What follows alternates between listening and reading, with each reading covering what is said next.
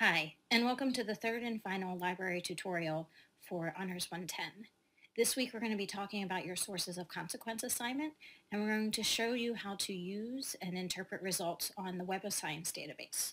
So Web of Science is a really cool database. It has some powerful search features that many other databases don't have, most notably the time cited feature. And so we'll walk you through not only how to use the database, but how to interpret the results based off of that feature. We'll also give you some strategies on what to do if Web of Science just isn't working out for your topic.